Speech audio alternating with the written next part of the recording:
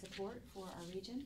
So these workshops are offered for you free of charge to help better the education and meet the needs of our students. So we're glad you're here, and there's no hidden fees or anything.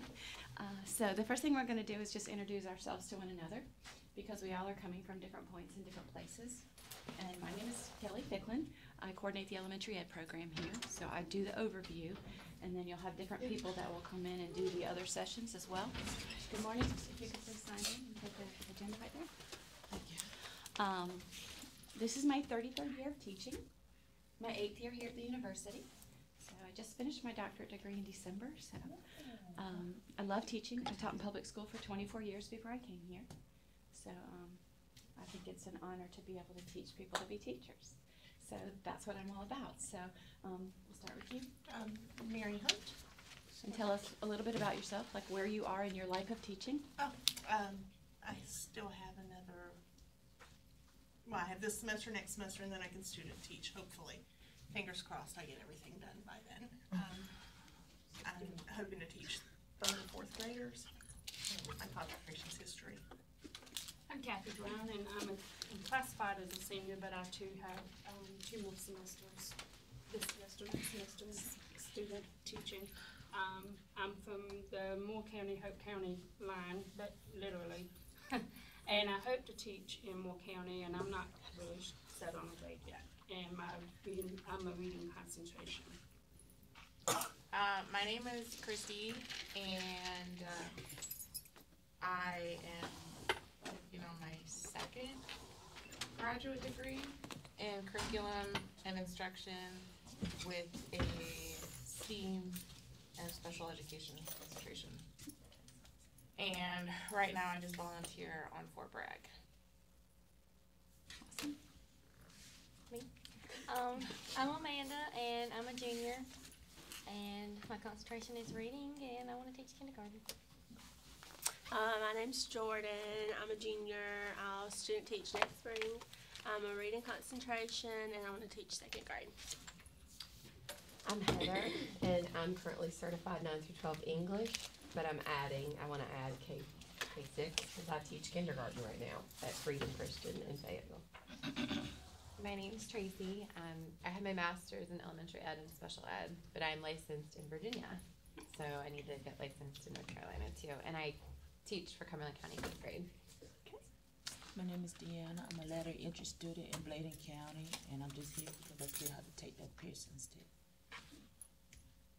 I'm Tara, lateral entry into special education in Hope County, and I'm here as well if I need to. I'm Natasha. I just finished my master's in elementary education and going on to get my license, so I need to brush up on the test. Okay. I'm Amanda Rodriguez. I'm a 3rd grade teacher, and I need to take this test also. Where are you? From Honeycutt Elementary. Hi, I'm Kenya. I teach K-2 autistic classroom at Honeycutt Elementary as well. My name is Evangeline Cottingham. I'm from Cumberland County Schools. I teach 1st grade at Lillian Black Elementary School in Spring Lake. And I'm here also so I can pass the test and continue what I'm doing. Sheila Martin. I teach at Ramsey Street Alternative School in Fayetteville, Cumberland County. And lateral entry, taking the test, going to pass the test. Yeah. Alternative school for elementary as well? High school. High school. Okay. Well, you guys, welcome. And like I said, thank you for taking time out of your Saturday to be here. This session today is an overview session. It's going to give you some test prep skills. It's going to show you the website and all of the information you need to learn. It's going to show you some websites where you can go to receive practice, where you can go to study for free. And you'll receive all of those things. So it's just kind of an overview session, and then we have 4 other sessions that are coming up: a reading, a math, a science, and a social studies. So just so you know, that's what those 4 sessions are about, the other 4. So all of you have an agenda, so I'm not going to read that to you. But let's start right here. What have you heard about the North Carolina Foundations of Reading test? What have you heard? Turn and talk to a partner for just a minute and tell them what you've heard about this test so far.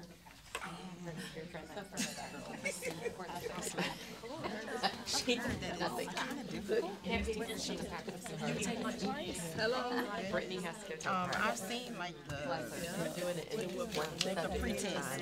Don't pass. Is it similar? One time and I'm passed. That was I said, that's okay, we'll pay the extra $2 for you. Oh, well, what I have heard is that, with, All right, ladies, if I could have your attention, please. What's one thing that you heard? Hard. Hard, it's difficult. Okay, what else? I heard that it was supposed to have been from the praxis.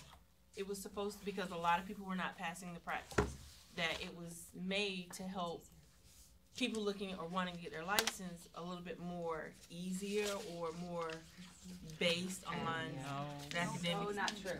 Okay. But that's what you heard, so that's Yes, cool. that's what I heard, yes. There's a lot of misconceptions out there about this test, okay? What else? You guys? Just like she was saying It's that long. here. Okay. She was saying that, and which I agree. I've heard that a lot of people can't pass the test. Yes. That a lot of people have been This taking test. it. I have one coworker, he's taken it 3 times, he's given up. He's a TA, he said forget it. Right, right. Anybody else? What'd you hear? That's what I heard. Like, it's like you're go in expecting to not pass the first time. But if you do what I teach you today, you should pass the first time.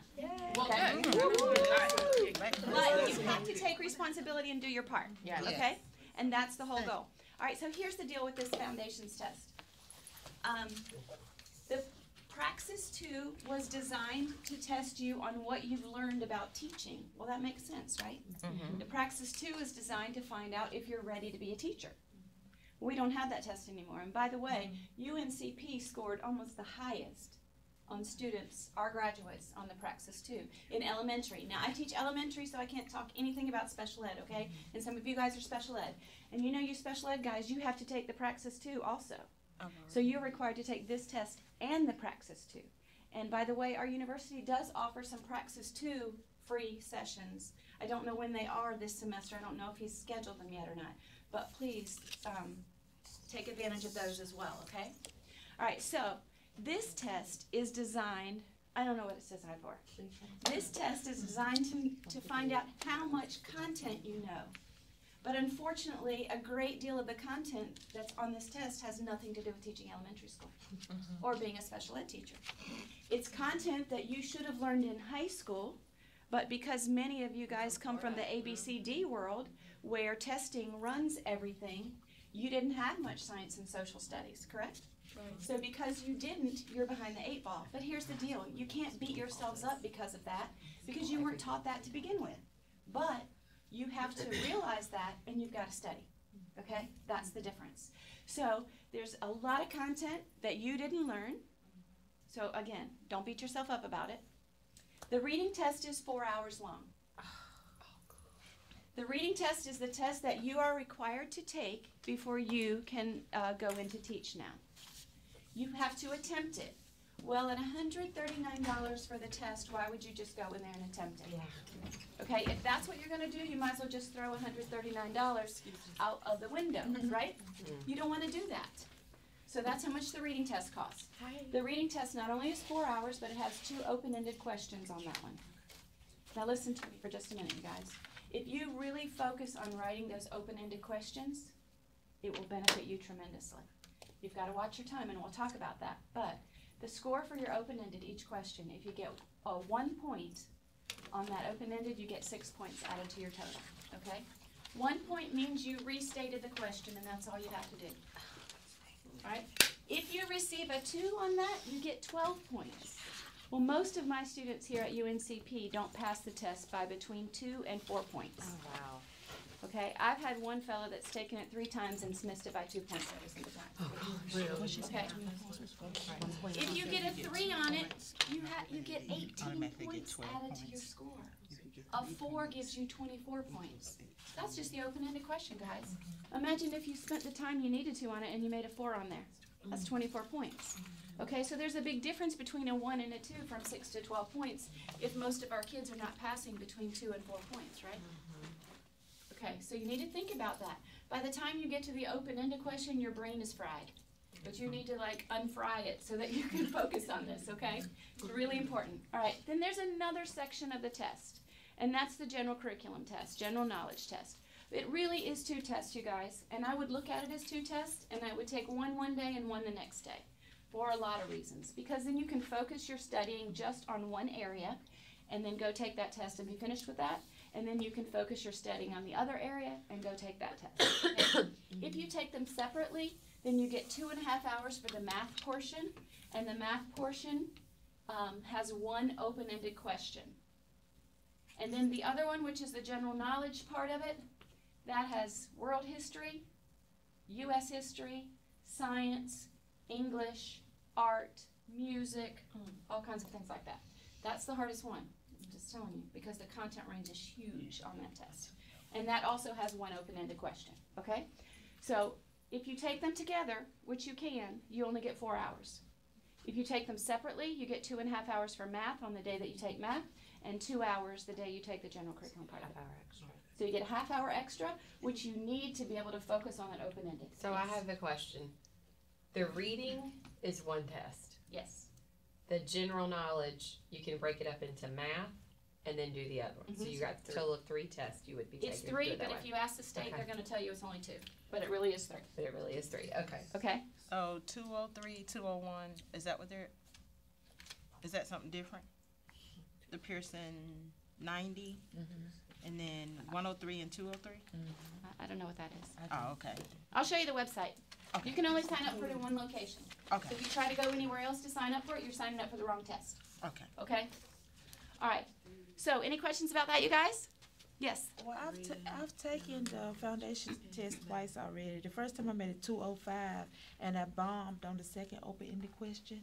So I really focused my attention more on the open-ended questions this time. I think I made it 213, and I thought I did 227. Yeah, 229. Oh, reading. That's right. Reading is 229, and the other 2 are 227. And I'll cover that later. So I need some strategy. So this third time I take it, I need to take that 139 ends up. Yeah.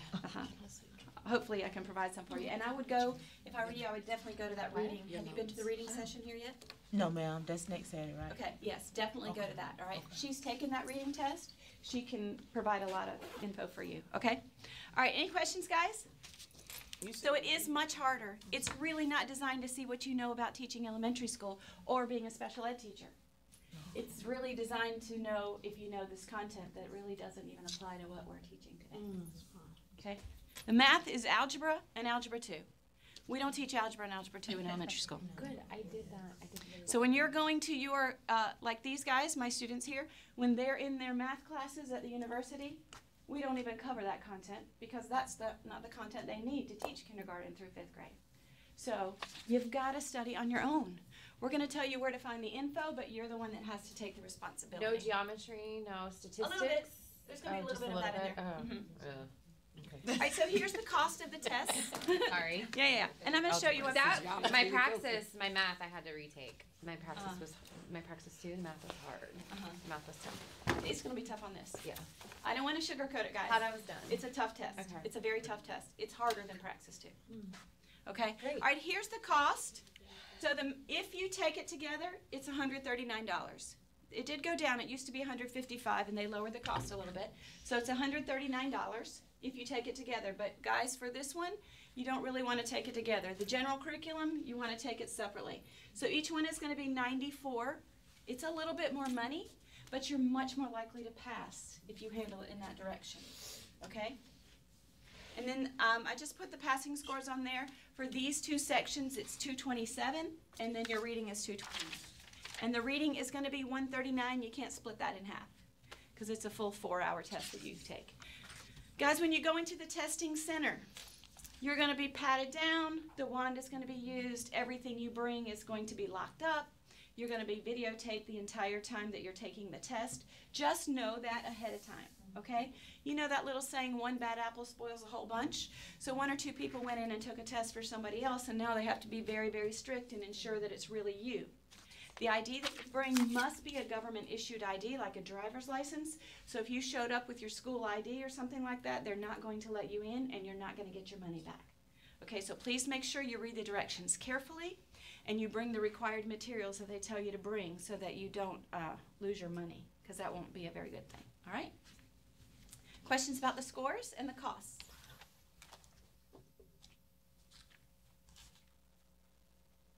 All right, why do you have to take this test?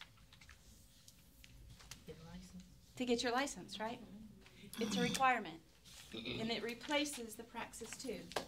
Pearson writes this test. All of my students are now held accountable for EdTPA. Pearson does that.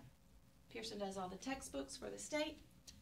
Pearson has something going on with the State Department. Yeah. Don't know what it is, but there's something going on. My there, dad just okay? retired from Pearson. All right, so, oh, well, maybe you can inform us. No, I'm just teasing. All right, so, Inside scoops. you guys, we have to do it. So if you can't beat it, you have got to join them, right? We have to do it. We have to pass this to clear our license. It's not an option for us. So we have to take responsibility and figure out what we can do individually to ensure that we pass this test. Okay? My first year that this test came into play, my students were like, you didn't prepare me for this. You didn't prepare me for this. I'm like, it's not my job to prepare you for this. It's my job to prepare you to be the best teacher you can be. It's your job to figure out how to pass this test. We'll do everything we can. We'll provide practice sessions for free. We'll show you where to go, but I can't make you study. You've got to be the one that takes responsibility for that.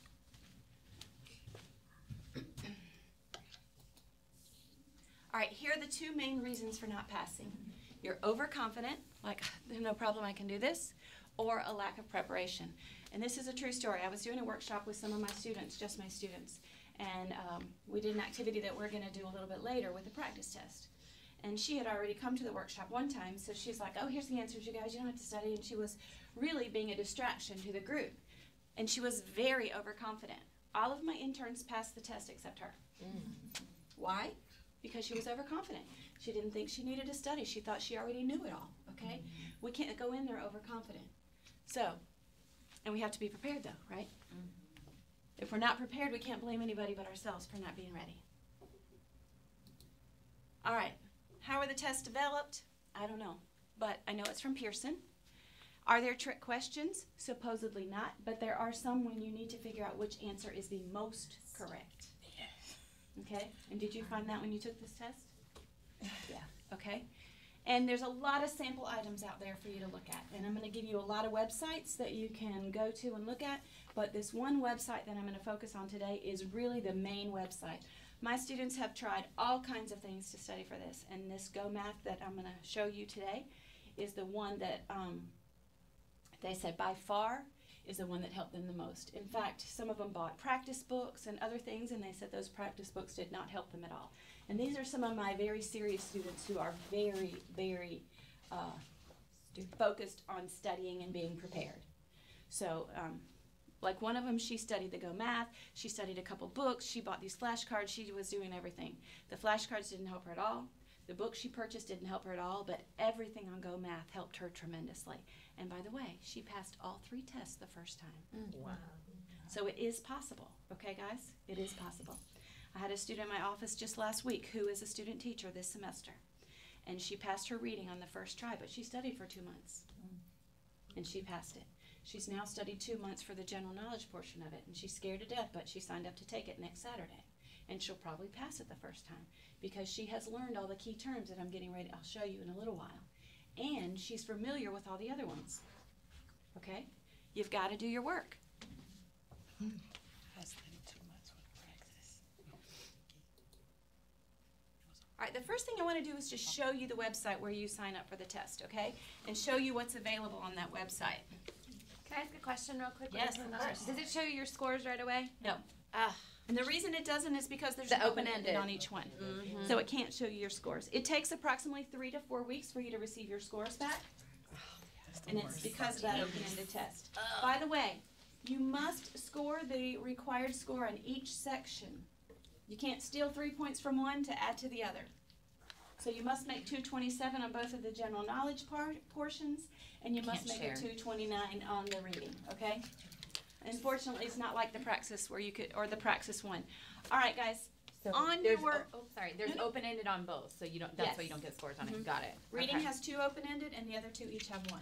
So they're not divvied up by like here's. I know you said math. You have the open-ended. But it's not divvied up by, like, here's science, you pass science, here's, Oh, no, no, no, no. okay. It's just all- one score. Ugh. One cumulative score. Now, most of the questions, according to my students, now I don't know, but most of the, on the general knowledge portion, most of them come from world history and U.S. history. A lot of world history and U.S. history questions. Okay? There's some science, a little bit of art, a little bit of music, a couple of English. Well, I took that last Saturday, so I got to wait 3 weeks for my score to come back. But How was that one? She's like, I don't want to discourage you all. It's rough. It's rough. They're all It is. rough. But it only has science, social studies, and reading on there. Yours did. Yes, ma'am. Right. But it could pull from any of these. Yes. And it's not the same. I've had some that have taken the general knowledge 3 times. Their open-ended has been different all 3 times. So I know that there's a rotation. Yeah. The man who writes the Go Math website that we're going to look at, he actually was the writer for the math portion of this test. Oh, wow. And I'll show you that he has some workshops that he brings to North Carolina, and he asks you to take the test within 2 weeks because he knows the rotation of the questions. He's going to prepare you for that. But there's a cost to those workshops. So, anyway, guys, this website that I'm getting ready to show you right here is the website on your agenda. That's right here at the very top, okay? So that if you just do a search for North Carolina Foundations, you're going to find it. This is where you register for your test. If you are anywhere else trying to register, you're at the wrong place, okay? Now, I had an intern. You know, this was based on the Massachusetts test, right? And then they came up with this one. So it's very, very similar. The man who does the workshops is from Boston, and he really does a lot of Massachusetts training for teachers, prep. I had a student take the Massachusetts test instead of the North Carolina test, okay? So please make sure you're on this website and not that one. If she had passed it, but she didn't. Actually, it was the same one who didn't participate. The overconfident Okay. girl. Yeah. So anyway, that says a lot, doesn't it? Okay. So please make sure that this is the website you're on. All right, we're just going to navigate through it a little bit. So if you click on tests, it tells you both tests. And like I said, general curriculum is listed as 1, although it really is 2. And then if you want to find out information about it, you just click on it. So I clicked on the reading. It tells you all the information related to the reading test, even the payment, the score dates, how you register, prep materials. And there are preparation materials on this website, but hear me, they're not the best. I looked at it. Okay? Wasn't good. Number 1, these materials were written when Pearson first came out with this MTEL test. They're old. Okay? The test has been updated.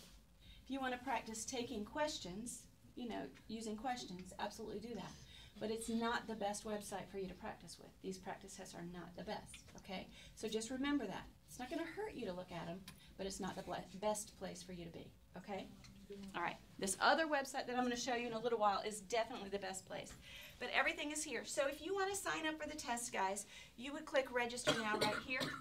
So this website is a little bit different. When you signed up for Praxis, you chose the location that you wanted to take the test, and then you paid for it. This one, you select the test, you pay for it, and then you go back in and you select where you want to take it, okay? You can change it up to 1 week. Oh, that's nice, because Praxis isn't like that. With no fee. So you just go back in there and you say, oh, this date doesn't work for me, I need to go back and change it. And there's not going to be a penalty for you to change, okay? For these tests, they're offered most of the time in the morning, in the afternoon, some on Saturday, but during the week definitely. So you choose the site that you want to be in. If the site doesn't show up, it just means that it's full during that time that you're trying to choose it, okay? A lot of people go to Fayetteville State. A lot of people go to Wilmington. A lot of people go to Raleigh. There's a testing center in Florence. So it just kind of depends on where, probably a couple of them in Fayetteville, you guys. So there's some testing centers there as well. The testing center may not have the greatest environment. It might be hot in there, or it might be cold. So dress appropriately so you can take a layer off if you need to, or put a layer on if you need to. That which will make you more comfortable, okay? All right, so think about that as you're going. They probably don't allow you to take any food or drink in there because they don't want you to spill it on the computer. The math test might be more difficult for you to find a location for that. because the math test has to have a specific scanner in that room, because you can write on paper and scan it in for the math, and if you do that, obviously that tool has to be there. Well, the testing center has to pay the money to provide that tool, and many of the testing centers don't want to. So you might take your other two somewhere else and then try to take your math there, and the math might not be offered there. If it's not, it's because they don't have the right equipment in there, okay? All right, so for all three tests, it has the same kind of information. You can go in and pay for all three at the same time, and then you come back in. I don't have an account in here, so I can't show you that portion of it, but then it's gonna ask you what state, what cities, or put your zip code in, and then you find the location that works best for you. All right? Okay, so that's the reading. If I click on the general curriculum, you notice it has both of those tests, multi-subject and mathematics.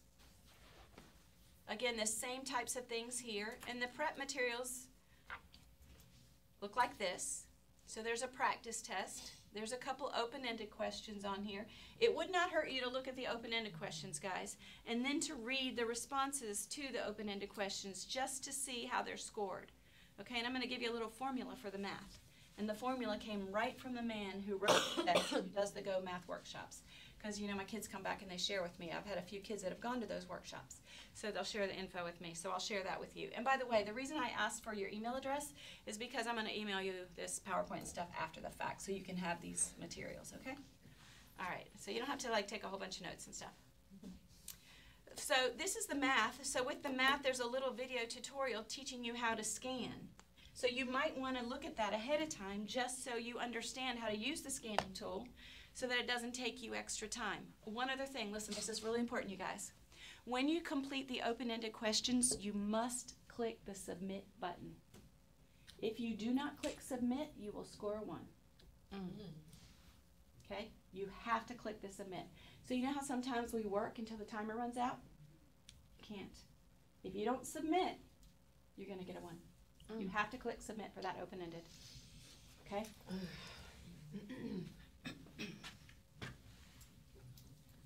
All right, so let me see.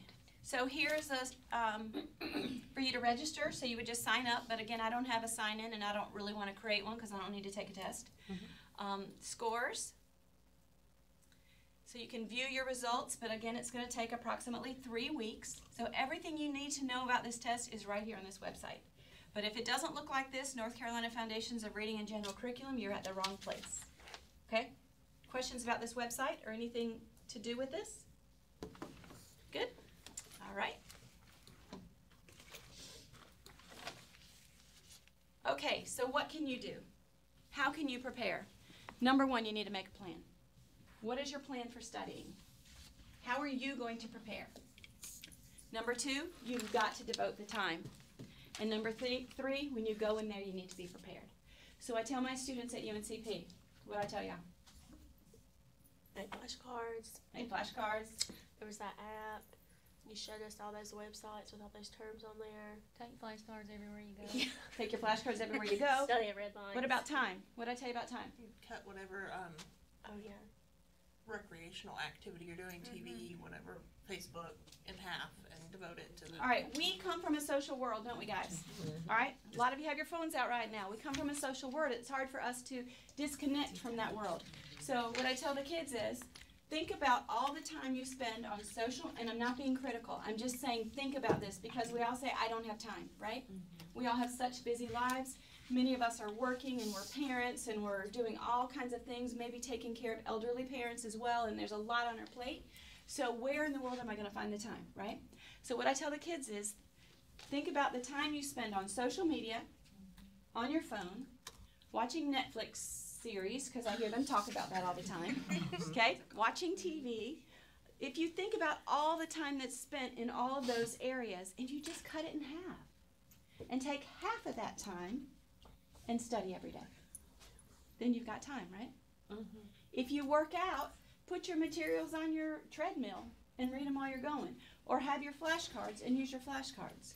I was in Columbia one day during exam time at USC, and there was a girl beside me at a red light going through her flashcards at the red light. You've got to take advantage of every bit of time that you have. If you're riding in the car with somebody else, have your flashcards. Be practicing. Another thing that works great that really helped me with the GRE, I read my flashcards and recorded them, and I played it in my ear all the time. I played it on my radio in my car so that I could hear those things over and over and over. And then I kind of heard that stuff in my mind when I was taking my test. All right, so there's a lot of ways that you can prepare, but you've got to do it. You've got to make your plan and devote your time so that you're prepared. The time to not prepare is the night before. Do not try to prepare the night before, because when you go in that next day for your test, you need to be relaxed. Your brain needs to be cleared. You need to have enough rest. So the best thing that you can do the night before is go to a movie and have a good dinner, go home and go to sleep, and go the next day. Don't try to study the next day, that morning on the way, or the night before. Everything should already be done so that you can go in fresh, ready to go. Okay? If you're studying like this on the way, then when you get in there to take your test, you are uptight. Yeah. Okay? You've already got the stress in your brain, and the stress in your brain keeps you from thinking like you need to think. Okay? Hello, ladies. How are you? If you could please sign in and get an agenda. So, 3 things. Make a plan, devote your time, and be prepared. Okay? It's your responsibility to do those things. Unfortunately, nobody else can do that for you because only you can take your own brain in there to take your test. All right.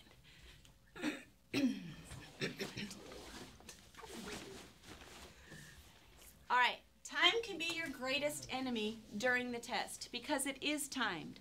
How long do you have for the reading test? 4 hours. 4 hours. Good job. How long do you have for the math test if you take it separately? 2.5. 2.5. And for the general knowledge? 2.5. 2. Only 2 hours. Okay? How long do you have if you take those 2 together? 4 hours. And guess what? They don't separate it. They don't say 2 hours, end of that test. 2 hours, end of that test. The timer just goes for 4 hours. So if for some reason you're taking the math test and you take 3 hours on the math test, you only have an hour to do that other one, okay? So it really is to your benefit to do one at a time and to really focus on that one. You can wear a watch in there if it is a normal watch, like an old-timey watch, okay? If it's an Apple Watch that you have on, or any watch that is going to be computerized in some way, they will make you take it off and put it inside your locker. But you can have the time running on your screen or not. You can choose to do that, okay? For me, that stresses me out. I can't handle that. But it's up to you. Also, you can pop on and look at it, right? Yes. Okay. And there should be a clock on the wall somewhere in there. So watch your time. You need to watch your time because you need approximately 30 minutes for your open-endedness, okay? All right. Don't dwell on a question. If you're reading a question and you're reading it over and over and over and you have no clue, do you think reading it over and over and over more is going to help you learn it? No. Okay, so don't dwell on that. And I'll tell you what to do with that in a minute. But don't rush at the same time. Okay? So don't dwell, but don't rush. So time can be your biggest enemy in this test because time also causes stress, right? So you have to know and practice ahead of time that be prepared, time yourself on those practice tests that you work on. Questions about this? How many questions or on, you don't know? I don't know the answer. Okay. It probably tells you on that foundation's webpage though. Okay. It's about 75, I think. Do you know? 55. 55. 55 and then the open-ended. For the reading, it was 100. 100 for the reading. But it's 4 hours. Yeah. Okay. When you're saying 30 minutes, allow yourself 30 minutes for each open-end. If it's I would. an hour. I would. So listen, guys. For example, the reading test, when you've taken reading tests and praxis and SAT and those kinds of things, what does the reading test look like? It's read passages, right? Read passages and answer these questions. The reading test is not like that. You need to know the content. It's going to ask you about the content. So, for example, there might be a question that says, which of these is an example of an onomatopoeia? All right?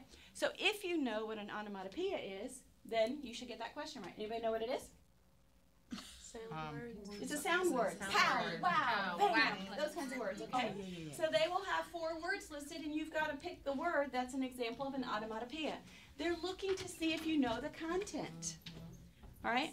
That's I saw what this that did. word and I didn't know how to pronounce it, so I'm glad you pronounced it for me. Oh, good. You mean that was really a question on there? Something related to Uh-huh. it? Yeah. Oh, well, we should all get that one right. That's right. See, you know that. There's the question, okay? All right, so. Yay. Just know you're not gonna go in there and read passages and answer questions related to the not passages. comprehension. That's not what it's about, okay? It's about, there's do no you know the reading content related to teaching reading? And I'm gonna show you all the terms you need to know before you go in there. And no heart attacks allowed in this room today, all right? Okay, all right, so, listen, guessing is not guesswork. So, you know that question I told you about a minute ago, don't dwell, right? We read it, we keep reading it, I have no clue what that means. But I'm going to read it again and maybe I'll get it, and I'm going to read it again. And then I'm going to spend 5 minutes on that? Absolutely not. You read it, you have no clue, you guess, and that's it. But here's the guessing part. You choose one letter before you go in there, and that's what you guess every time. C. Whatever letter you want to choose, It's always C. you choose that letter, okay? Someone has said it's always C. You're It's more always D. likely to get some of them right if you always choose the same Sorry. letter. If you randomly choose letters every time, then you might miss it every single time. Okay? So guessing is not really guesswork. Can you mark a question and go back later? Because that's what you could do on the praxis too. I You think can you mark can. one and then it will show you, you haven't done this one. But I think you can. My kids said you could. But Okay, I like that. Did you try that? I did. Okay, all right. Or write it down. Like And it might tell you on the website, Okay. but I'm pretty sure you can. And at break, I'll text one of my kids and ask them. Okay. Because that's Okay, so I helpful. can tell you for sure. So you're not spending, like you say, I don't know, I'll go back later. That's right. But look, if you don't know, you don't know. Just pick one too Just and then pick write one it and down. go. Yep. All right, don't even, why are you gonna go back to it? If you didn't have a clue to begin with. I'm just saying, because you need those 30 minutes for Yes. open-ended, right? Right. So you pick your letter. So just, And then you write it down, number 18, and then you go back later if you have That's time. right. Work it out. You're open-ended done. At the very end. right. If you have time after the open-ended. If not, you've already put an your brain, answer. go ahead. Okay. Yeah. All right, guys, so I want you to practice smarter, but not harder. Okay? And in order to practice smarter and not harder, you have to be prepared, right? So find relevant resources, which those are the things I'm going to share with you today. The ones that have worked for our kids at UNCP. And many of them, guys, not just one or two, many of them have passed the first time they've taken it. And those kids were the diligent kids who actually study and prepared ahead of time, okay? But they study these materials that I'm going to show you, and they pass the first time.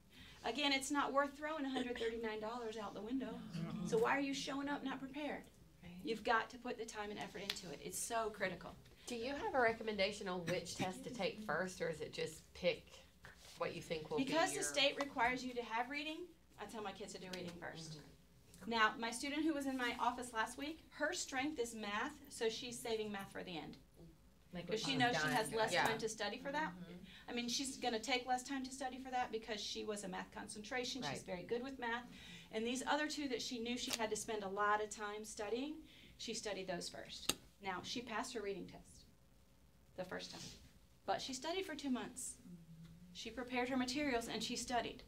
And remember what I just told you, if you just cut all those social things in half, TV and all those things in half, and you've already got your cards made, we look at it as an overwhelming, because I'm going to show you 100 terms that you need to know. You go, 100? Well, what if you did 5 a day? Yeah. Then you've got your cards made, right? Yeah. But if you look at it as like, oh my gosh, I've got all these 100 made now, then it's very overwhelming for you. So split it up. Or 10 a day. In 10 days, you have all your cards made. Right? And you can do 10 a day. That's not going to be much. But 100, when you know, it's overwhelming. So break it up. Make that plan. Think about something that works for you, that's doable for you, okay?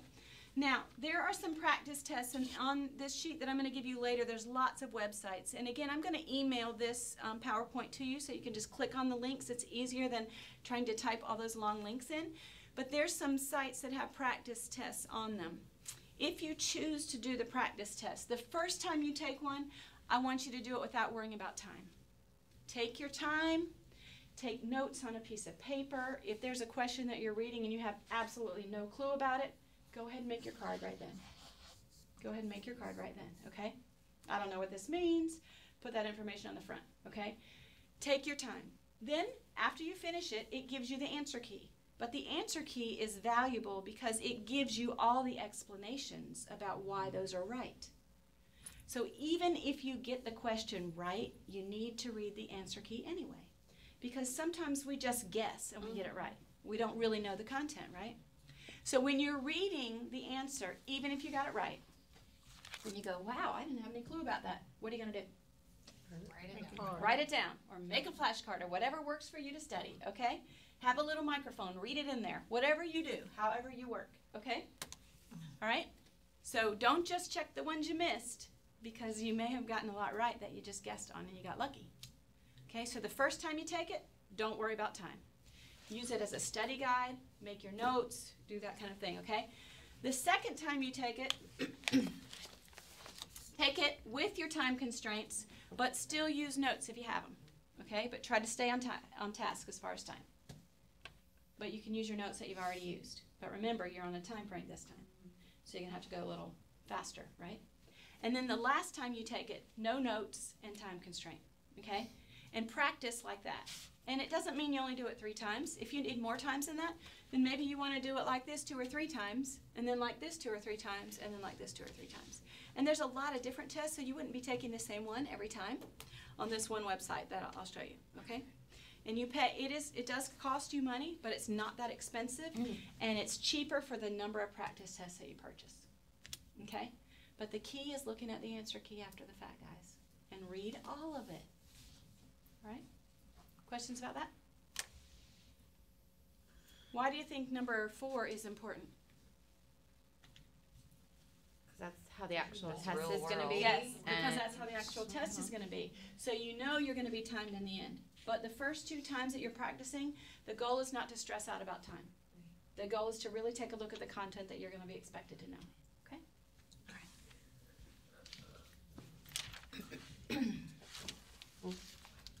All right. This is our biggest problem, right?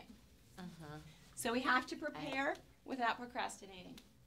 Oh my gosh, my test is in a week and I haven't looked at a note yet. I'm going to cram for a week. Okay, that's not the best strategy to use. And that's when you go in there all stressed out. And you know what happens when you do that also? Everything that you studied is all confused in your brain. Because you haven't studied it well enough to really know it. So it's just a mumbo jumbo in your brain. And that's not what you want, okay? So if you want to maximize your chances for success, you need to be prepared in advance and focus, all right? Never take a test just to practice the test, like you were talking about. Everybody who goes in doesn't pass it the first time. Well, that's because they weren't prepared to go in first place. Probably. They didn't prepare as much as they needed to, okay? You've got to be prepared before you go. And like I said, my students who did prepare, they all passed it the first time. Those that studied for a week, most of them didn't. All right? You've got to be prepared.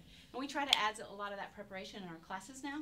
Like our intro to reading class, now they have to write the definitions. They have to have definitions on cards for these 100 words and phrases that I'm going to show you related to the reading content part. In our math class, they have to watch the math videos. So we do some practice for them, but it's really their homework assignments. It really has nothing to do with what's being taught in the class, but at least we're getting them exposed to some of these things so that they can hopefully be prepared and spend extra time preparing. All right?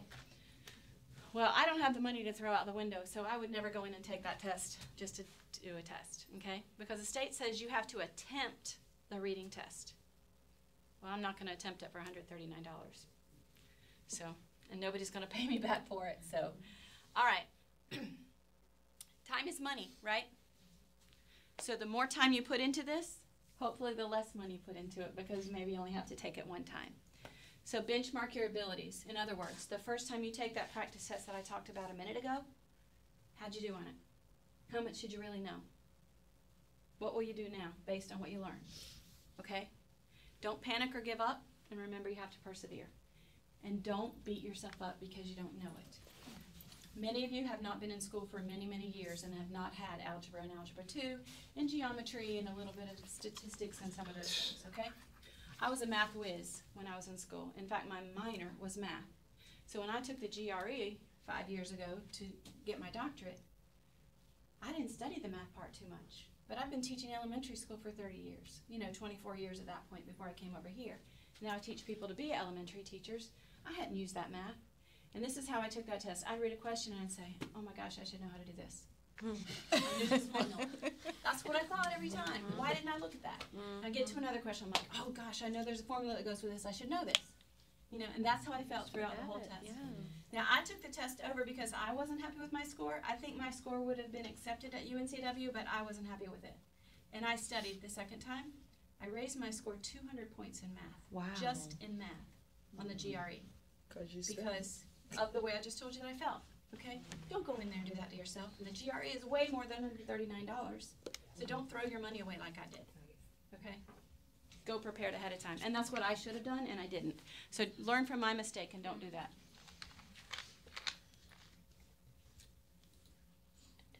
All right.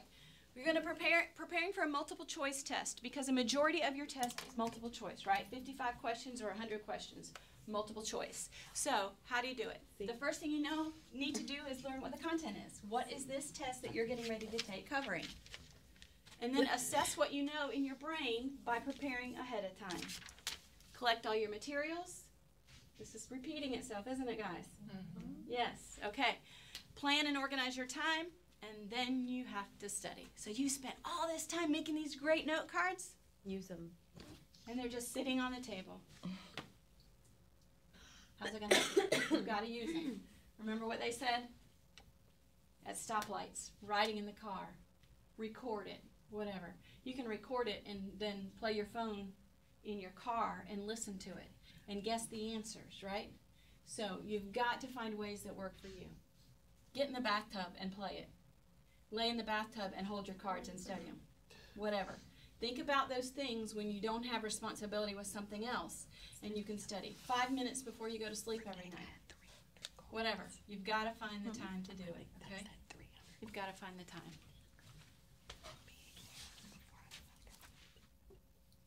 So here are some keywords that you need to pay attention to when you're taking this, guys. Least, not, except, and best. Those are kind of trick words, aren't they? Mm-hmm. Least really means the wrong answer, correct? What is the least? Mm-hmm. Not also means the wrong answer. Except can mean the wrong answer or the right answer depending on how the question is stated.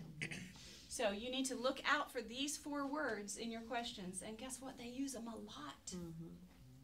Because they want to know if you are really paying attention. And remember that slide I showed you, are there trick questions? Yeah. Well, I think there are some. I do too. Because when they use these terms, I think they're kind of tricky because you're saying, well, are they asking me, is it or is it not? Right?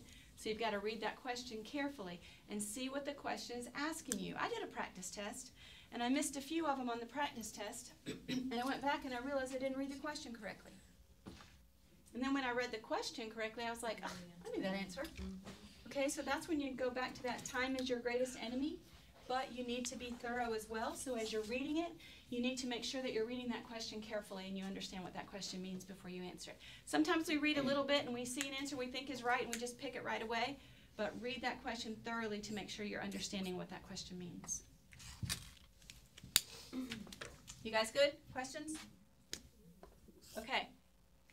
You have to know your vocabulary, and this is the key website right here. Yes? Can I say something back to that back slide? Sorry. Yep.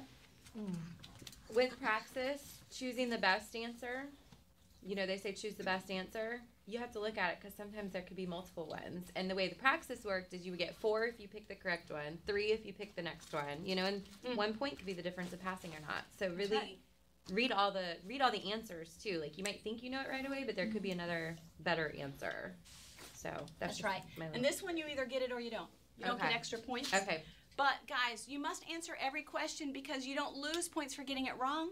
You only gain points for getting it right. So if you leave it blank, there's no way you can gain any points, okay? But they don't take points away from missing it like some tests do. So please answer everything. Choose that C or whatever that letter is you want to choose and answer it. Don't leave anything blank because you don't have a chance to get it right if it's blank, okay? All right. This website is the bomb, all right? So it has vocabulary for all 3 sections of the test, and I'm going to open it up for you in just a second. He calls it the Top 100 Challenge. Now the guy who wrote this, and I can't remember what his name is, but he does workshops all the time in Boston. But the students who come have to do this homework prior to attending his workshop. So they already know these 100 key terms, all right? Make flashcards or whatever works for you. Put it in a notebook. I don't know what works for you. Flashcards just work for me, so I have to say flashcards. But the thing with flashcards, you can go through them, and when you know that, you can kind of move that one aside and then just pull it in every now and then I can study those things I really need to know. And when I have it in a notebook, the answer's right there, and sometimes I tend to read the answer. On the flashcard, the answer's on the back, so I don't cheat. Okay, but I don't know, whatever works for you, because some things work differently for others, so whatever your studying skills are. So the website is gohmath.com. And again, it's on your worksheet there, but I'm going to go there now and show you how this works.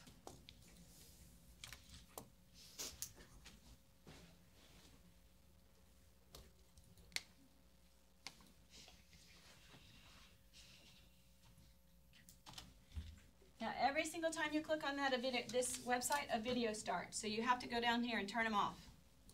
Every time you go to a new page, a video starts.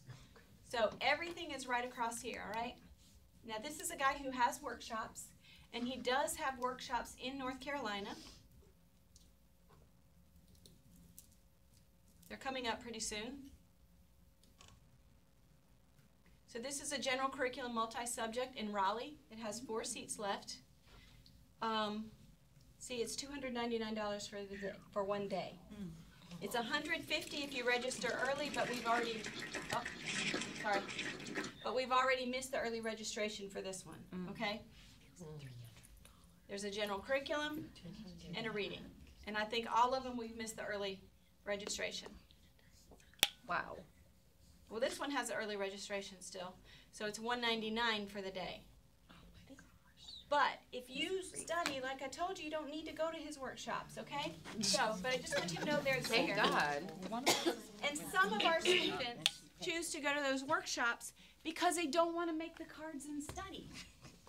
They think if they just go to that one-day workshop, they're going to be ready to take the test. But doesn't he want you to do it anyways? That's right. Okay? They're not. All right, so right here where it says resources, guys, this is what you need to be familiar with, okay? And there's only 3 tabs in these resources: math homework, multi-subject homework, and reading foundations homework, okay? So I just clicked on the multi-subject homework. Remember, he has that top 100 each time, okay? The video's gonna start playing, just turn them off. Okay, take a look at this. Don't have a heart attack. Remember, no heart attacks allowed in here today.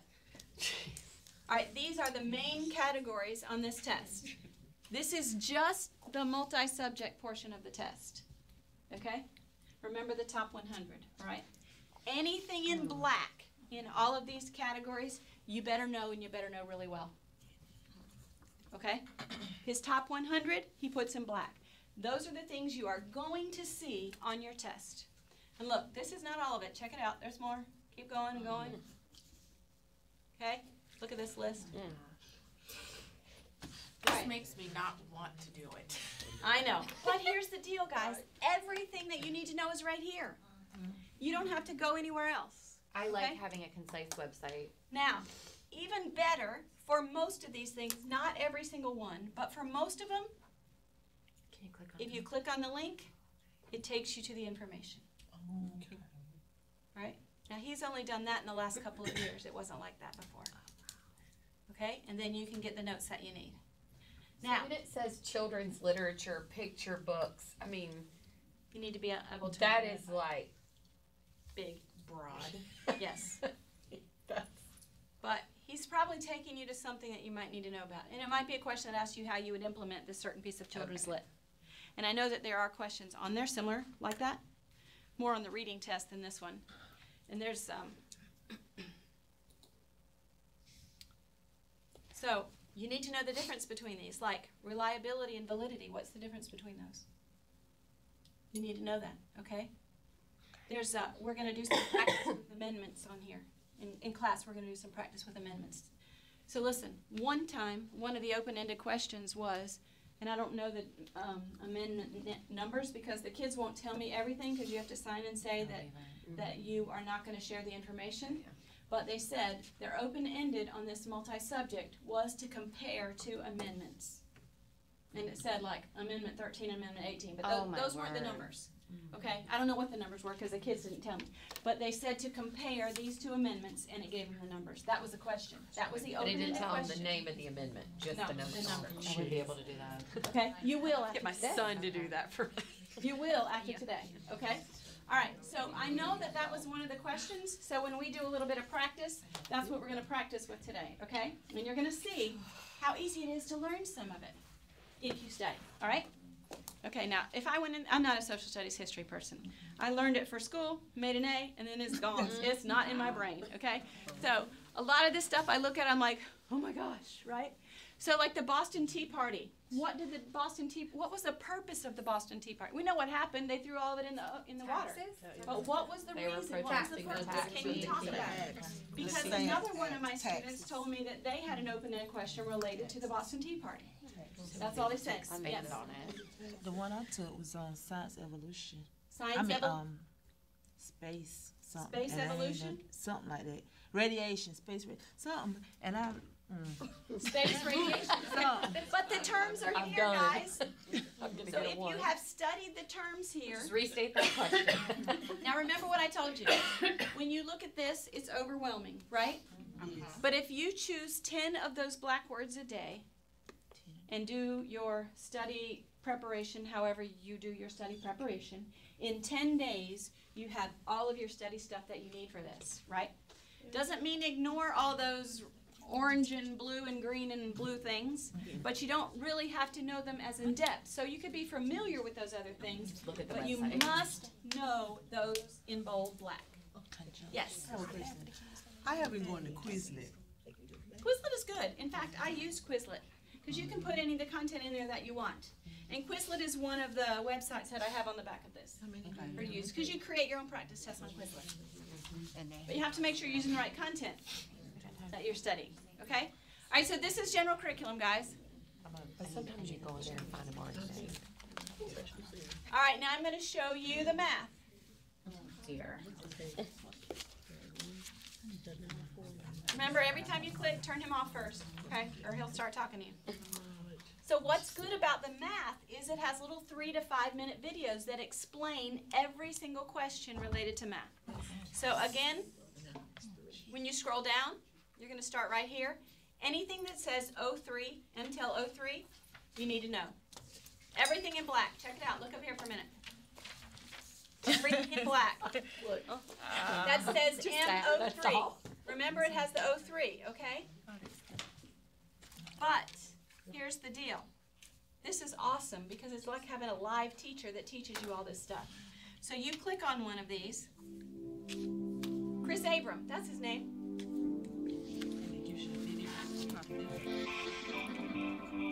So this one's on place value.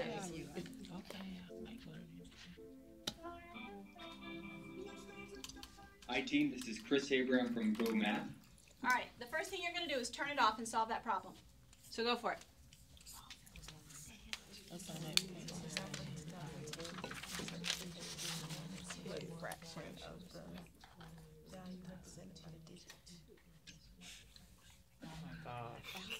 Huh?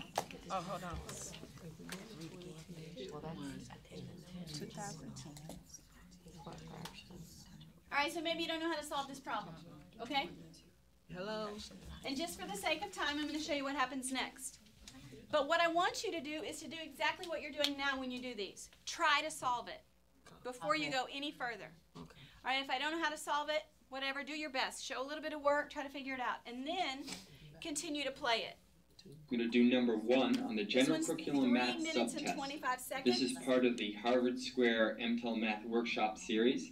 And if you're interested in going to those, you can attend any of the workshops that are coming up. Just go to gomath.com or you. I'm just going to move him a little further. The value represented by the digit 1 is what fraction of the value represented by the digit 2? It's a great problem. There's some key words here. Words that give us clues on how to think about this problem. The first one, is the value. Second one is represent. Third one is digit. These are all clues that are going to help us. And then there's one more really special one. Fraction. And guess what? I can also see that it's using fractions in the answer choices. So no matter what I do, I'm going to be using fractions, something with a part to a whole. Okay, so now let's look at the ones I haven't read. These are keywords. Keywords are like understanding the concept that you need to know in order to open up a door. If you don't understand the core concept, it's very hard to open up that door. You could pound on it, you could smash it, but you know what? You're not going to open it. But if you know the keywords, then all you need to do is turn the doorknob. In this case, those keywords help us understand the idea, in this problem, understand the idea of place value.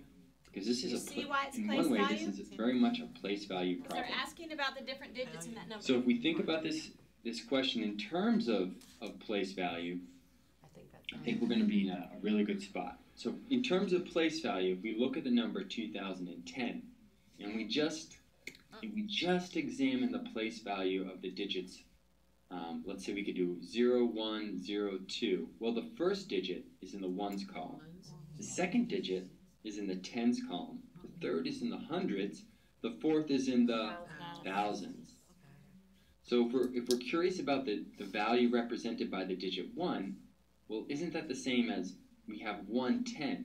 So that digit 1 is really equal to 10. And in the 2, the digit 2, well, isn't that I have 2 1,000s? So the value represented by the digit 2 is really 2,000. Now, another way to think about, when we go back to this problem, when we read it, it's kind of wordy. So I recommend to teachers to make your life easier. Make your life easier by taking this phrase, the value represented by the digit 1, and crossing it out. Because that really is just another way of saying 10, right? So let's think about it in terms of what it's really saying. Just 10. You see why I did And then that? this phrase here, the value represented by the digit 2, well, that's just a fancy-smancy way of saying 2,000. Now let's add in this idea of the fraction. A fraction, we always have a part to whole. So in the number 2010, 10 is what fraction of 2,000? Well, we have our fraction right here. 10 divided by 2,000. Now we can do a bunch of different things, but some teachers say, well, cross out the zeros. This is true. Not in simplest But form. let's think of it another way. Let's think of it as dividing by a factor of 10. And when we do later videos using fractions, we'll talk about why we're dividing by factors of 10 or why I'm even doing this. But I think it's important to think about it, and so you should start thinking about it on the first problem. 10 divided by 10 is 1, and 2,000 divided by 10 is 200. This helps us conveniently get to the answer. I like this problem a lot. It has keywords which lead us to thinking about the idea of place value. It also starts us thinking about the idea of fractions. All right. Now, when he showed you how to solve it, it was easy. Right. Wasn't it? But when you first looked at that problem and you read it, what were you thinking and feeling? Oh my gosh, I got right? the vibes. All right, so for every single one of those bold black that had the 03, he does a little video just like that and teaches you how to do it. For free, instead of paying $200 to go to his workshop. He's doing exactly the same thing here, all right? So, if I were making a flashcard with this, I would put this problem on one side, and on the back, I would draw out exactly what he did with the 1 over 200, crossing out those words to help me remember how to solve that problem. Once he did that, man, that was simple, right? If you knew that ahead of time, that problem would take you about 5 seconds to solve. You say that again, how you will make a math flashcard? I would put this on the front. The problem itself. The problem on the front, and you can abbreviate if you want to or not. It's up to you. You're going to see it like that on the test, so why wouldn't you write it like that? Okay? Again, it's 100 of them, so you could do 10 or 5 a day, right? Making those cards. And then on the back, I would show my work, how to solve it.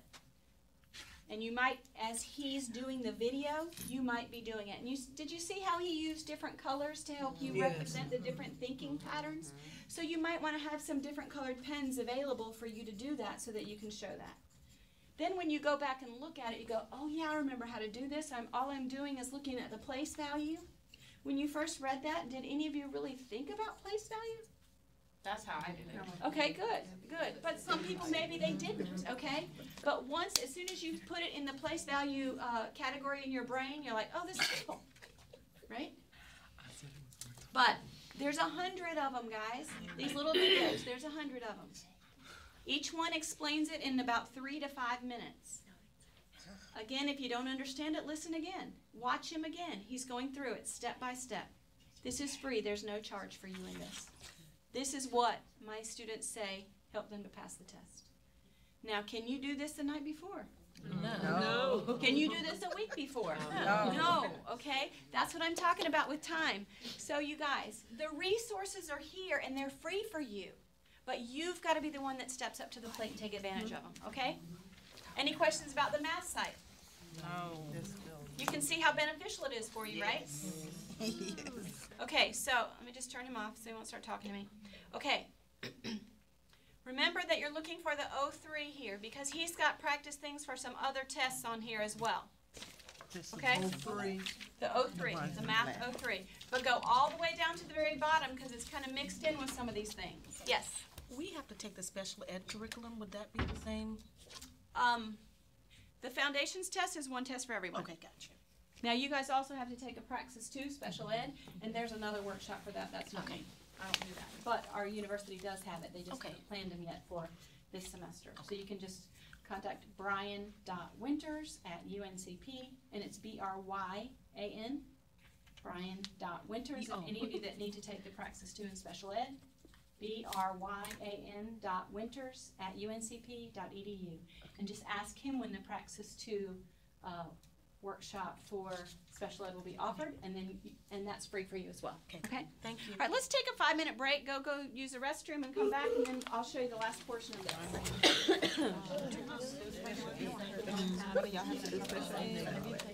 Okay, I have my license in Virginia. So, yeah, I've taken all the classes. The reading. No peeking, honeycut. No peeking, that's right. No peeking.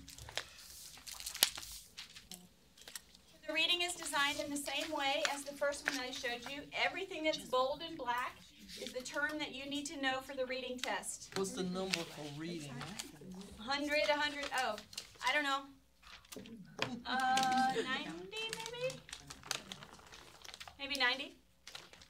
So it like math, it had 03. This is just. Yeah, but it doesn't matter because when you go, yes, all of it here. All of it, okay?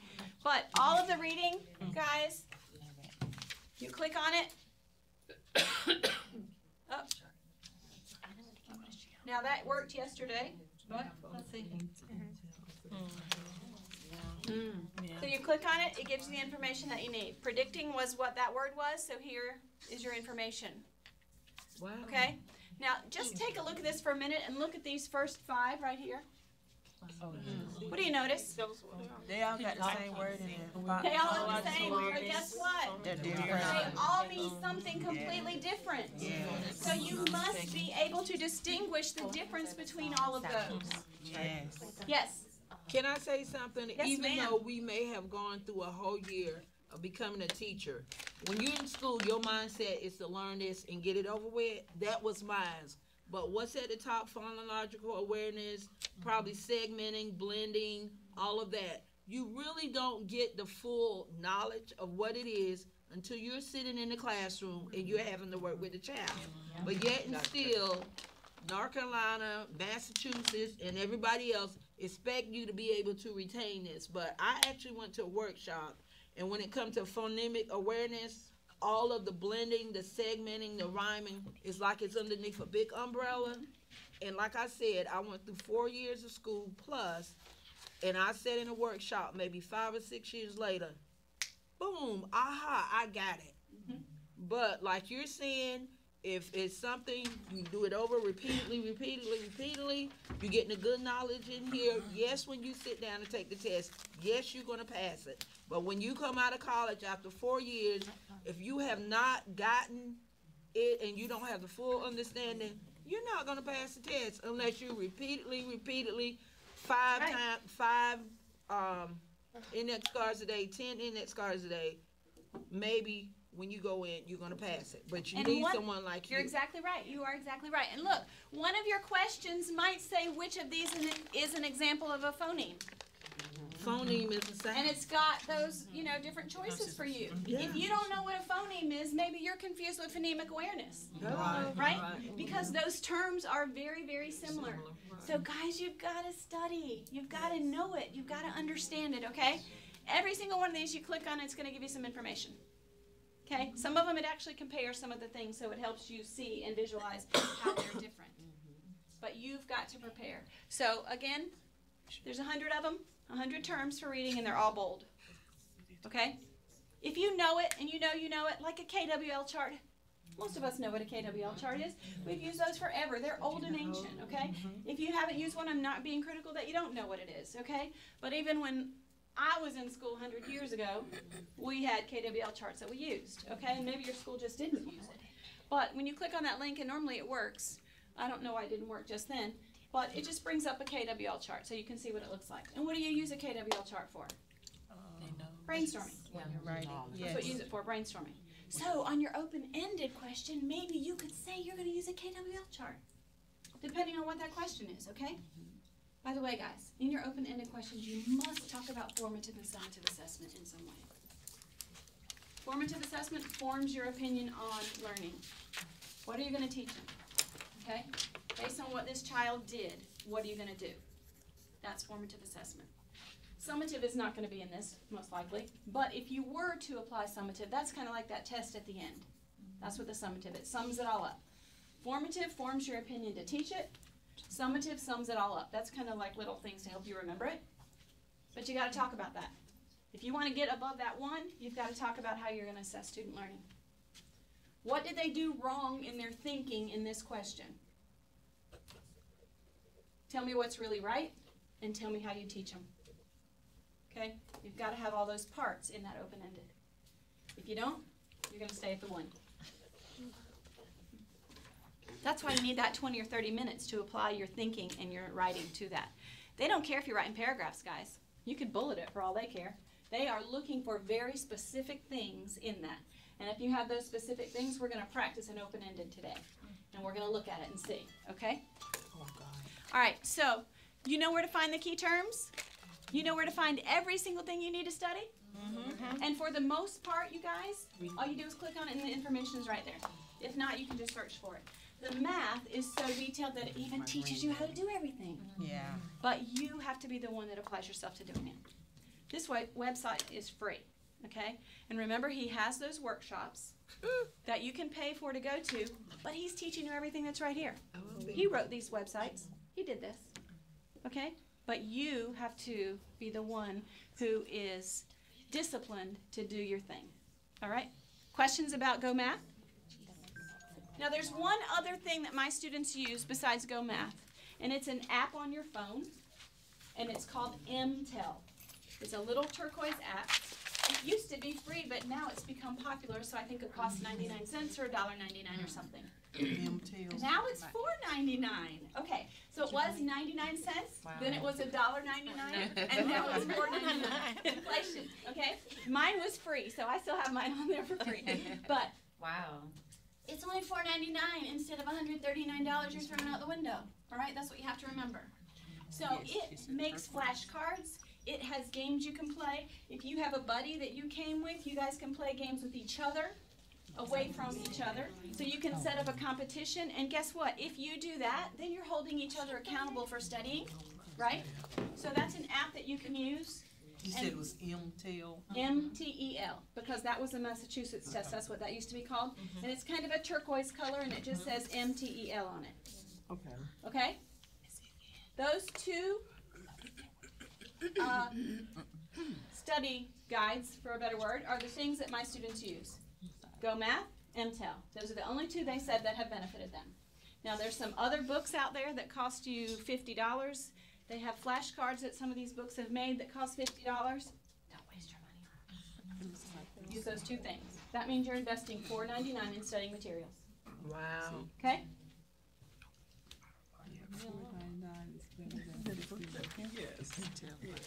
Aren't you glad you came today? Yes. I hope so. We're glad we got We're glad we got in. We were getting ready to leave. All right. So how do you prepare for the open-ended response? Because remember what I told you about the open-ended. 6, 12, 18, or 24. 6 points if you get a 1, 12 points if you get a 2, 18 if you get a 3, and 24 if you get a 4. Imagine 24 points. When my students usually miss between 2 and 4 points, they're off by from 2 to 4 points. Right? So those open-ended are quite critical. You can pass the test with getting a 1, but that means you have to get a lot more questions right. Okay? Extra insurance. That's right, extra insurance. So, practice explaining your key concepts using vocabulary. Now, how do you know the vocabulary to use? Because we studied. Because you studied it from the Go Math, right? You know the terms they're looking for. So if you say, I'm going to put these two blends together, I'm going to give them the SH sound. They're not looking for SH sound. What is that SH sound called? What is the term, the label for that? They're looking to see if you understand the vocabulary and you know the vocabulary. They don't care so much about the way you write it. Yes, that's right. But they care about the fact of whether or not you're using the vocabulary. And you'll see in an open-ended that we're going to practice today. Identify what the question is. Look at what they're asking in regards to the learning. What is really going on? What are they really asking for? When you write your open-ended, the first thing you do, your first sentence, is nothing but restating the question. Yes. All right? So look at the question, restate it. If it has 2 parts, try to put it together in 1 sentence. Yes. That will remind you that I need to write about this, and I need to write about this. And some people only address the first question and leave out the second question. If you do that, you're going to stay at a 1. If you address both of them, quite likely you're going to be at a 2. If you just do them halfway. Okay? Number 3, after you've written it, guys, double check and make sure you included all the parts. Go back and look at those questions or that question and see what did they ask me? Did I address this? Check. Yes. Did I address this? Yes. Check. Did I address this? Yes. Check. Make sure you've addressed all the parts. And then time yourself. So when you're practicing, time yourself. If you're going to do some practice open-endeds, give yourself about 20 minutes. Okay? Because that gives you 5 minutes to read it over. And remember what I told you. If you don't what? Submit, you automatically receive a 1. So you cannot work until the timer runs out because they do not receive your answer. You must hit the submit button on your open-ended. Okay? Critical. You must hit the submit. Can you imagine working 20 minutes? No. You have this great answer that you've created, and then the timer runs out. And you know you're going to get a 1. Okay? You must submit that answer. Critical. All right, we're going to practice this, I promise you. Now this is a key to scoring high. All right? It's called the good, the bad, and the ugly. It definitely relates to the reading. It definitely relates to the math, and it can relate to the open-ended in multi-subject depending on what that question is. All right? So the first thing you need to do is analyze the student's work. Most of the time, in your open-ended, it probably didn't ask you to look at somebody's work because it asked you to compare something with that, right? So the multi-subject probably doesn't normally, although I know one time it did, but the questions are different, okay? But definitely for the reading and the math, they're going to show you a student's work and they're going to ask you some questions about it, okay? So the first thing you need to do is analyze the student's work. And what I mean by that is identify their strengths and their weaknesses. So you can say, based on this student's work, it's obvious that they understood that opposite angles are congruent. Okay, you notice I didn't say opposite angles are equal. I used congruent. Why? It's a math term. You're looking for the vocabulary. It means the same thing, but I'm going to get more credit for using the word congruent than I am for equal. Okay, so try to use those terms if you can. So I can say, based on the student's work, it's evident that they understand opposite angles are congruent. But maybe they don't understand that angles next to each other are what? If it's a straight angle, you know what these two should equal? Supplementary. Okay? And equal 180 degrees. Because maybe they had to solve for this missing angle, And maybe they looked at it as complimentary and it was only 90 instead, right? I don't know, because I don't have a problem in front of me. But I'm just saying we're going to look at, try to find where they made their mistake. So we're going to point out their strengths as far as what we can tell they understand. And then we're going to point out their weaknesses. That's key, all right? You're going to make a 4 if you do all this, by the way. If you do it well and you use your vocabulary. All right, the second part is you have to solve the problem yourself. You have to tell them how it would be right. So if it is, sometimes you are evaluating a student's running record and there's a mistake that the teacher has made in that. You're going to have to identify where the mistake was. And then you have to tell them how it's done correctly. In the math, you have to solve it. You have to solve the problem. Doesn't matter how you solve it, but you have to solve it and come up with the right answer. That's why that scan sheet for math is important, because you might be doing some work on a piece of paper. They want to see your stuff, okay? Once you solved it correctly, this is what's always left out. You need to point out alternative strategies and methods that you would use to teach a child. So you're going to look at this kid's weaknesses, and you're going to say, based on their weaknesses, I would teach them how to do it like this. And you point out a new way to teach them, a new way of thinking. That's a 4. If you do all those things. Most people might identify their weaknesses. Some might solve the problem, but they don't do all of those things. So it's called the good, the bad, and the ugly. All right? The good, the bad, and the ugly. The ugly is, oh gosh, I've got to get all these things together. The ugly is for you. The good is what the kids did, that was good. The bad is what the kids did, or where they had their weaknesses. And the ugly is, how can I solve it? And how can I teach them how to do it? The ugly is the teacher's work. That's right. The ugly is the teacher's work. But you can do it, and you know you can. Okay? All right? So if you think like this, when you address those open-endeds, except the general curriculum is going to be different. It doesn't really ask you how you teach kids that, does it? It's kind of pretty rough. It is. All right. Just know those bold words, guys. Talk about it a little bit. Talk about whatever you know about it. Okay? All right. You have this? Good, the bad, and the ugly. Just remember, open-ended, good, the bad, and the ugly. What's the good? The strengths. The strengths. What's the bad? Weaknesses. What's the ugly? How we're going to do it. What the teacher does. But don't forget to solve it first. You've got to solve it first, okay? The good, the bad, and the ugly. All right. Are you ready to practice? Why not? Okay. I have given you a practice test in front of you. Now, don't start yet. While you're taking this test, I'm going to be putting some other materials in front of you. Don't worry about those, okay?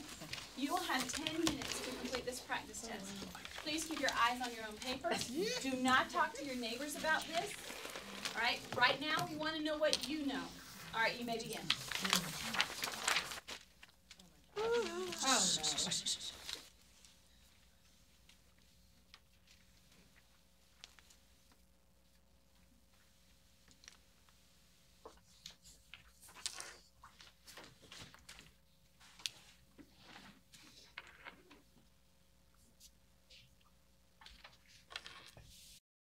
This, and then you were flipping them, but I actually prepared these 2 different ways. So you notice the amendment is also written on this side as well. Yeah. So some of you who were studying for the first time had them all turned over this way because the number was there, and as you were learning them, you were flipping them over.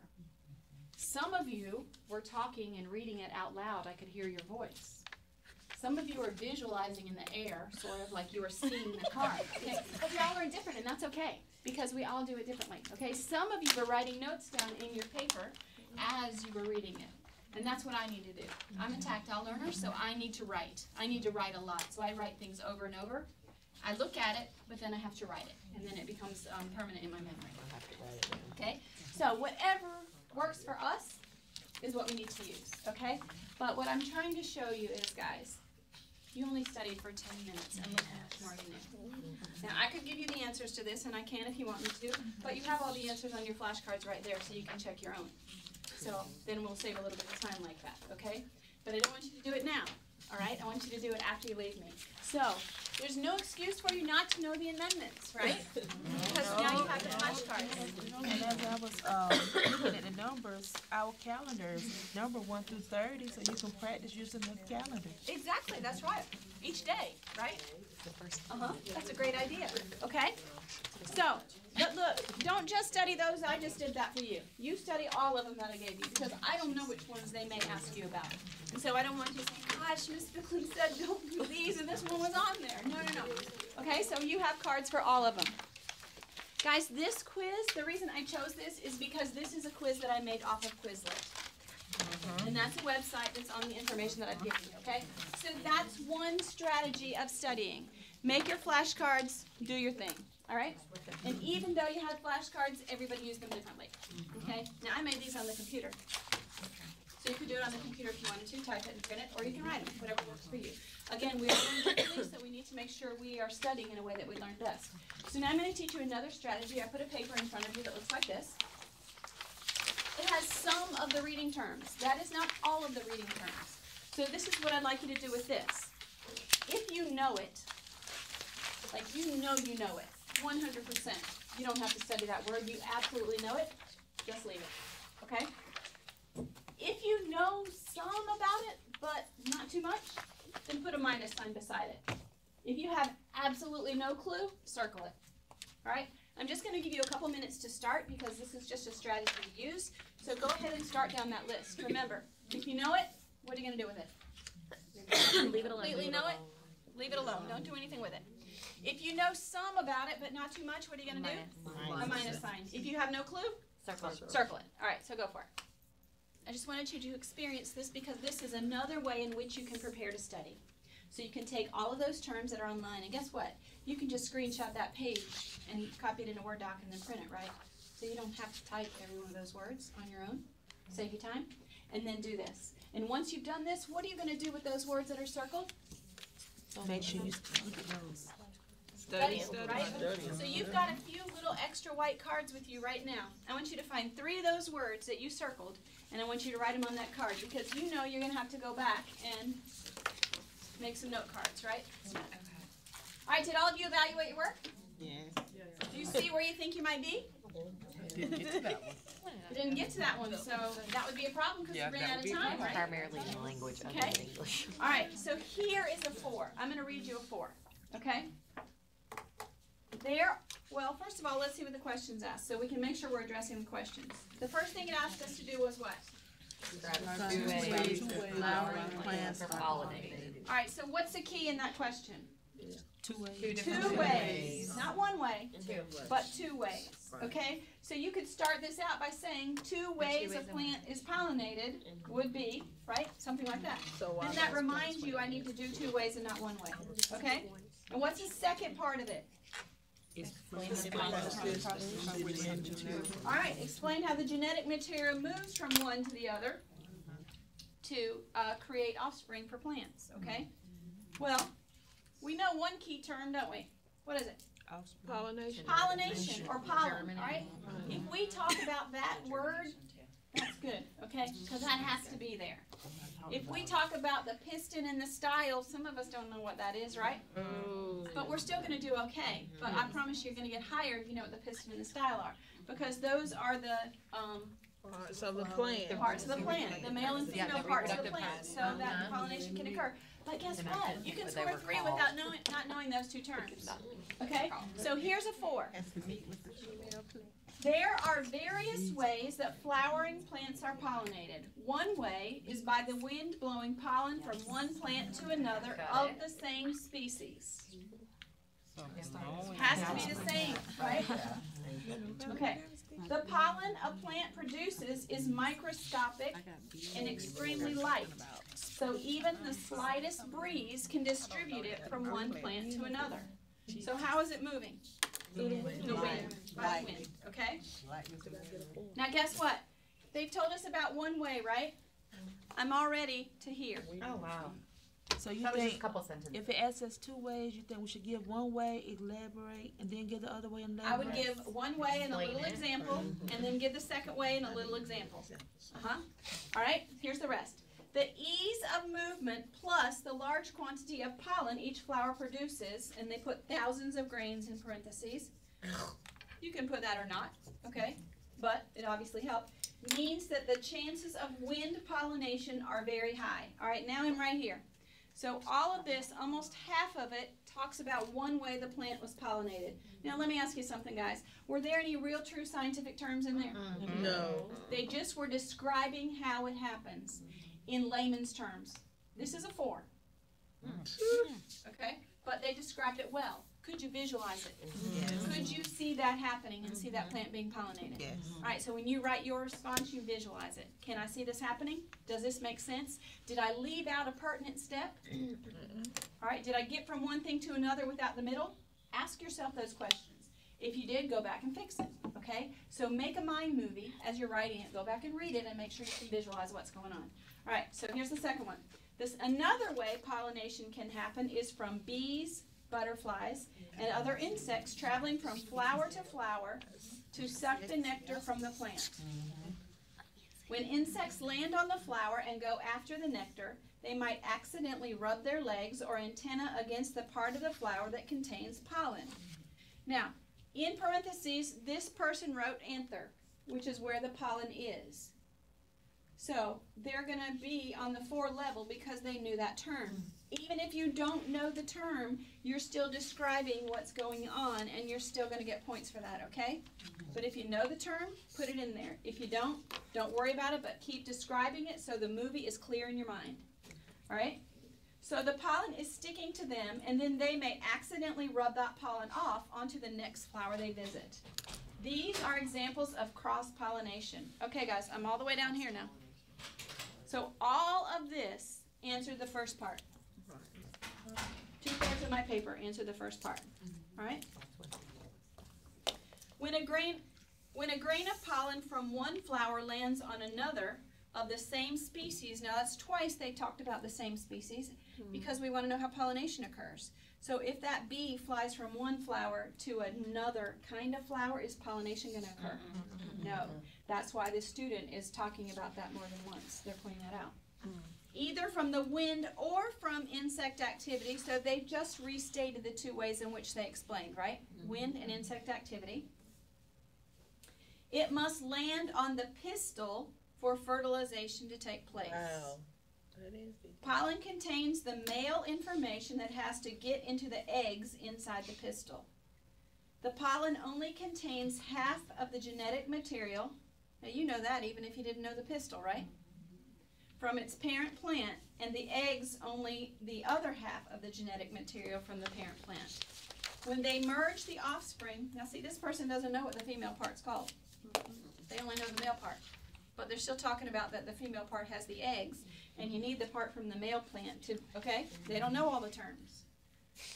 So when they merge the offspring, usually seeds, they have a genetic makeup that's half from the male pollen and half from the female eggs. That's it. And that's a 4. Because they have hit everything. If you look at that rubric, they've hit everything that they need to hit. There's a purpose. What's the purpose? What did they ask them to do? What's the purpose of this question? Describe 2 ways. And how. And did they do both of those things? Yes. All right. Did they know their subject matter? Yeah. Yes, they did. Okay, so I'm at the 2 now, right? Did they know their subject matter? Yes. How do you know they did? Because they named the plants for what they Gave were, evidence. but given They gave evidence. They named a couple of, they only knew 2 parts. the Right. The sizzle anther or whatever. The But answer they and the used some statement, vocabulary right? that was But they specific. did use vocabulary that was specific. They used pollination. They talked about the fact cross-pollination, and that it had to happen within the same species. Yeah. Right? I missed that. All that stuff is common knowledge. Now, anther and pistil and stamen, those are not common knowledge, right? But you could have written the same thing without it, and you would at least have gotten a 3 because you were talking about the vocabulary that they asked here, okay? So they had supporting supporting material related to the knowledge. All right, was there more support? Like, could you really visualize what was going on? Yeah. All right, now I'm at a 3. Did they have a rationale? Did they explain what was happening? And in their last sentence, they explained it, right? Because we have parts from the male and the female plant, we now create seeds, basically. Yeah. All right. it's not that hard to get a 4. For some reason, sometimes we think about getting a 4, we think about long length, right? All right, the last thing I'm going to do today is show you some of those websites that I have on that paper. And they're actually on the second to my last slide right here. So it looks like this, okay? Now, I've clicked on some of these to open them up and show you. So the first one is the MTEL practice quiz. This one is free. And that's the Deborah, whatever that last name is. And if it's not on that paper in front of you, then it's definitely on do you see this website that starts Deborah? Yep. Okay. All right, so that's what this is. So this is free, online tests. You click it based on the number of questions you'd like to use, and subject as well. That one's not on. Okay? It's on here. It's on there. Yeah, it's on there. Yeah, It's in the middle. got it. Starts Deborah. All right. Here's another one. This is testpreppractice.net. Is that one on your paper? Yes. Okay, so here's this one. It's going to explain a little bit, but you can click on these to get test prep stuff. Okay? So there's some explanations about it, and then some practice. Here's some more practice tests down here if you scroll down to the bottom. All right, here's another one. This is the one that I was telling you about that you do a practice test first. These quizzes are really good on this one. And this one is the one that you pay based on the number of tests that you want to do. Okay? So they ask you to do a practice test first. And then once you do, this is mtelexamprep.com. Is that on there? Yeah, right under the Okay. Deborah. All right, it's right under the Deborah. And remember, the most important part, guys, is reading the answer key after the fact, right? Yes. Because that's where you find out what you know. And you always read those that you got correct and incorrect. Don't skip the ones you got correct, because you may have just gotten them correct by guessing. So don't do that. So here's your free sample test first, and then it asks you how many tests, you have to fill that in, how many tests you want to do after the fact, after you do that practice test. So do the little sample test first, and then you decide how many, and it's up to you, okay? No, I don't want that. I want this. Okay, this is a flashcard site, and that's on there as well. www.cram.com. So now these are electronic flashcards, so you can do this online. So if I want to work on MTEL Science, here's my flashcards. You can even print them if you'd like. So it kind of makes them for you. Okay? So these are just some of the sites that I provided on that paper for you, and as well on this slide right here. So it's the second to the last slide. That way you can just click on them or copy and paste them instead of trying to. Some of these have quite long websites, so you might make a mistake in typing it. All right, so lots of these are practice materials for you. There's that MTEL app that I told you about for your phone. All right, now, what questions do you have of me?